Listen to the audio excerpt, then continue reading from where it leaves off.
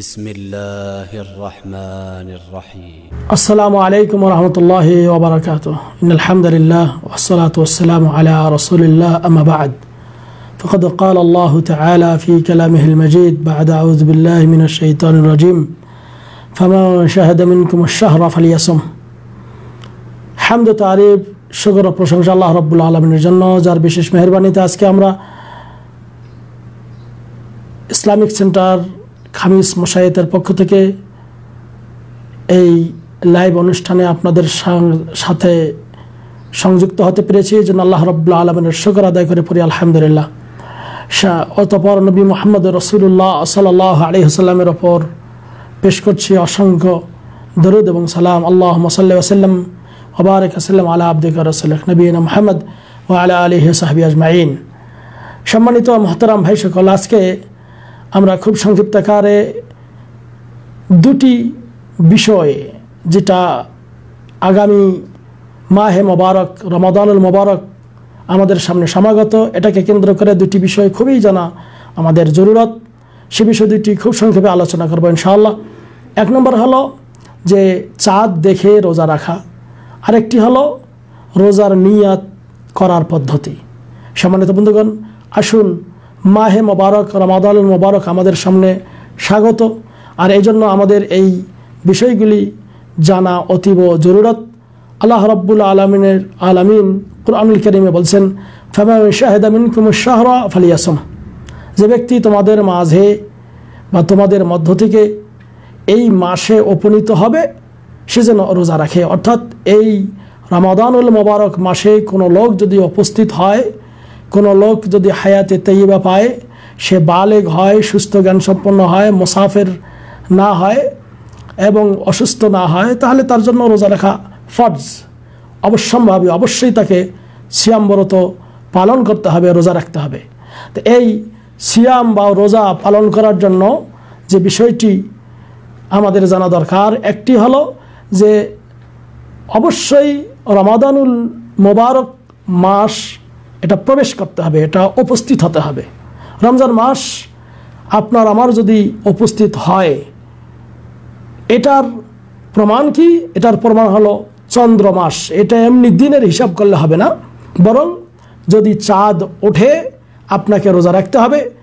চাঁদ যখন শেষ হয়ে যাবে রমজান মাসের, তখন আপনাকে ঈদ পালন করতে হবে।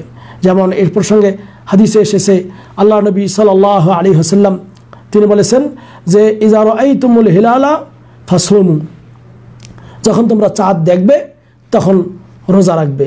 ওয়া ইযা রাআইতুম ফাআফতিরু, আবার যখন রমজান মাসের শেষে চাঁদ শেষ হয়ে যাবে তখন তোমরা ইফতার করো, অর্থাৎ তোমরা ঈদ পালন করো। তবে আল্লাহ নবী সাল্লাল্লাহু আলাইহি ওয়াসাল্লাম একটা জিনিস শিক্ষা দিলেন, সেটি হলো বললেন যে ফাইন গুম্মা আলাইকুম ফাআকমিলু ইদ্দাতা শাবান 30, যদি তোমাদের মাঝে এই শাবান মাসের মানে মেঘে ঢাকার কারণে, মেঘ থাকার কারণে আপনারা বা আমরা যদি চাঁদ দেখতে না পারি, আল্লাহ নবী বলতেছেন তাহলে তোমরা শাবান মাসের গণনা 30টা পূর্ণ করো। এই জন্য আর এক হাদিসে এসেছে যে সুমু লিরুয়াতি ওয়া আফতিরু লিরুয়াতি, তোমরা চাঁদ দেখে রোজা ধরো, চাঁদ দেখে রোজা ছাড়ো। সহিহ বুখারী মুসলিমে হাদিস বর্ণিত রয়েছে, বুখারীর শব্দ এগুলি। সম্মানিত বন্ধুগণ, তো এই হাদিস থেকে যেটা প্রমাণিত সেটা হলো চাঁদ দেখে রোজা রাখতে হবে, চাঁদ দেখে রোজা ছাড়তে হবে। এই চাঁদ দেখা প্রসঙ্গে ওলামায়ে কেরামের মধ্যে ইখতিলাফ রয়েছে যে পৃথিবীর কোনো এক প্রান্তে চাঁদ দেখা গেলে সবাই কি রোজা রাখবে নাকি? এক একজন এক এক ধরনের মন্তব্য করেছেন। কেউ বলেছেন যে হ্যাঁ, যদি সারা পৃথিবীতে একই এরকম চলে তাহলে চাঁদ দেখেই, একটা চাঁদ দেখেই সবাই রোজা রাখবে এবং ওই অনুযায়ী সবাই রোজা রাখবে।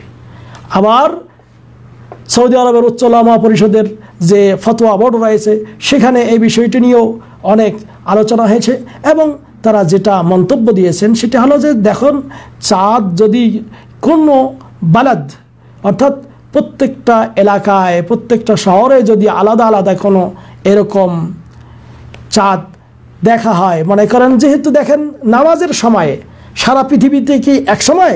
জি না, জোহরের নামাজের সময় সব জায়গায় এক সময় নয়।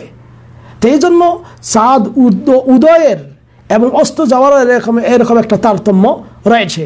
এজন্য করে যে দেশে যখন আপনার এই চাঁদ দেখা যাবে সেই অনুযায়ী সেখানকার লোকেরা রোজা রাখবে। এটাই হলো সবচেয়ে বৃহত্তম এবং শ্রেষ্ঠ এবং উত্তম কথা। ফলে আপনার আমার এখানে কোনো ঝামেলা, কোনো ঝগড়াঝাটি কিছুই হবে না। কারণ নবী করিম সাল্লাল্লাহু আলাইহি ওয়াসাল্লামের যে বাণী যে সুমুলে রয়াতি, তোমরা চাঁদ দেখে রোজা ধরো। যদি আপনার আমার এলাকায় চাঁদ দেখা গেছে তার মানে সবাইকে দেখতে হবে এমনটি নয়, বরং একজন বা দুজন মানুষ যারা সাক্ষ্য দেয়, ইমানের সাক্ষ্য দেয়, এরকম রয়েছে, আল্লাহ রাসূলকে সাক্ষ্য দেয়, এরকম মুসলিম ব্যক্তি বিশেষ করে একজন হলেও সে যদি সাক্ষ্য দেয় তাহলে আপনার এই চাঁদ দেখেই রোজা ধরতে হবে যে হ্যাঁ চাঁদ দেখা গেছে। তো এখন কথা হলো যে আমাদের দেশে খুব এখন ঝামেলা চলছে।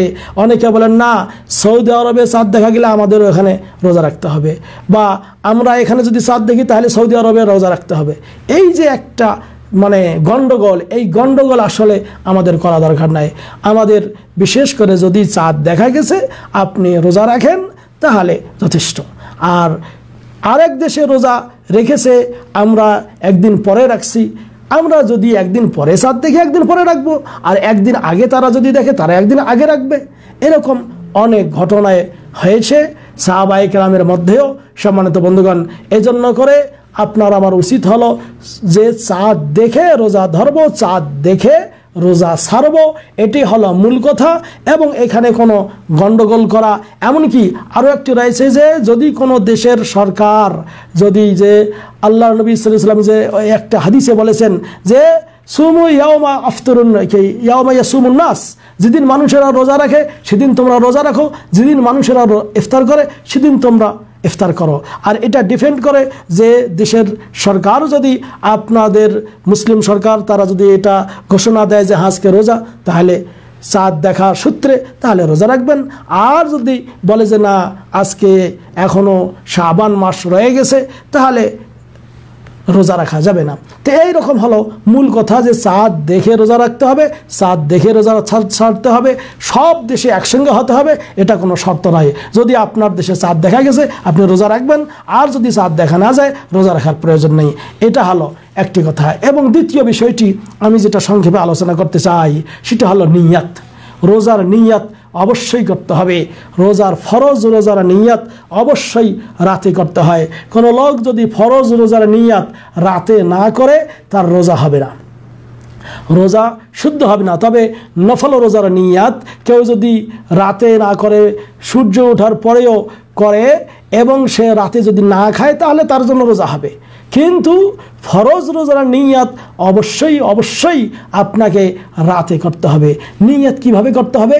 আর নিয়া মুহাল্লাহা আল কলব ও তেলাফুজ বিহি বিদআ। নিয়াত অন্তর থেকে করতে হয়, এটা মুখ দিয়ে বলা হলো বিদআত। অনেক মানুষ বলেন নাওয়াইতু আন আসুমা গাদান লি শাহরে রমাদান, এইগুলি বলা ওয়াহাজিহি বিদআ। এইগুলি এটা হলো নিয়া হলো মিন আমালিল কলব, অন্তরের বিষয়। এটা মুখ দিয়ে বলা এটা বৈধ নয়, বরং মুখ দিয়ে বলার প্রসঙ্গে কোনো কথাই বর্ণিত হয়নি। বরং আপনার আমার উচিত হলো যে নিয়ত অবশ্যই করতে হবে, নিয়ত অবশ্যই করতে হবে, এটা মুখ দিয়ে বলতে হবে না। এক। দ্বিতীয় নম্বর কথা যে নাওয়াইতু আসুমা গাদান, এইগুলি শব্দ এটা কিন্তু হাদিসের শব্দ না, এইগুলি আমাদের দেশে বানানো কিছু শব্দ যেগুলি অনেক চটি বইয়ের মধ্যে পাবেন। দেখবেন ট্রেনে বাস স্টেশনে অনেকে বই বিক্রি করতেছে, এইগুলি বলে যে ফরজ নামাজের নিয়াত, অমুকের নিয়াত, নামাজের যেমন নিয়াত বা রোজারও এরকম করে নিয়াত বের করেছে। তবে নিয়াত অবশ্যই করতে হবে, বিশেষ করে ফরজ রোজার নিয়াত অবশ্যই আপনাকে রাত্রিতে করতে হবে। কারণ এ প্রসঙ্গে নাসাইতে একটা হাদিসে এসেছে, আল্লাহ নবী সাল্লাল্লাহু আলাইহি ওয়াসাল্লাম তিনি বলেছেন মাল্লাম ইউবাইয়িতু সিয়ামা বিল-লাইল ফালা সিয়াম আলা, আও কামা ক্বালা আলাইহিস সালাতু ওয়াসসালাম মাল্লাম ইউবাইয়িতু সিয়ামা ক্বাবলা তুলুইল ফজর ফালা সিয়াম আলা। হ্যাঁ, যে ব্যক্তি ফজর উদয় হওয়ার আগে ফরজ রোজার নিয়াত করে না তার রোজা হয় না। এখন নিয়াতটা কিভাবে করবেন? নিয়াত এই করার পদ্ধতি হলো যে মনে মনে সংকল্প করবেন। যেমন রমজান মাসের চাঁদ উদয় হয়ে গেছে, আপনি নিয়াত করলেন ইনশাআল্লাহ এই মাসটি রোজা রাখবো, বাস যথেষ্ট। হ্যাঁ, তবে হ্যাঁ প্রত্যেক রাতেই আপনার এই পরিকল্পনা থাকতে হবে যে আমি ইনশাআল্লাহ কালকে রোজা রাখবো। এটা হ্যাঁ, এই শেখ বিন বাজ রাহিমাহুল্লাহ বলতেছেন যে দেখুন এই নিয়তটা হলো এভাবেই করতে হবে, এজন্য ফরজ রোজার নিয়াত প্রত্যেক রাতে করাটাই উত্তম। তিনি বলতেছেন যে কুল্লু ইয়াউমিন লাহু নিয়া, তিনি বলছেন যে প্রত্যেক রাতেই আপনি নিয়াত করবেন, সংকল্প করবেন। কারণ তিনি বলতেছেন যে লিআন্নাহু ইবাদা মুস্তাকিল্লাহ, তিনি বলছেন যে এটা একটা আলাদা একটা ইবাদত, প্রত্যেক দিন আপনি একটা ফরজ ইবাদত পালন করবেন। যেমন প্রত্যেক নামাজের প্রথমে আপনার কি করতে হবে? নিয়ত করতে হবে। কেন? প্রত্যেকটা জোহরের নামাজ আলাদা, আসরের নামাজ আলাদা, মাগরিবের নামাজ আলাদা, প্রত্যেক নামাজের নিয়ত যেমন অন্তরে অন্তরে করতে হয়, ওই রকম প্রত্যেক দিনের ফরজ রোজার নিয়ত মনে মনে সংকল্প করতে হবে। এটা আপনার নিয়ত হ্যাঁ প্রথম মানে দিনের প্রথমেই করেন, বিশেষ করে রাতের প্রথমেই করেন বা রাতের মাঝখানে করেন বা ফজর আগে করলেই যথেষ্ট। তবে কিভাবে করবেন নিয়ত?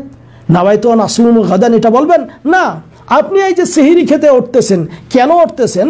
আপনার নিয়তটা কি? আগামীকালকে রোজা রাখবেন, এটাই হলো নিয়ত।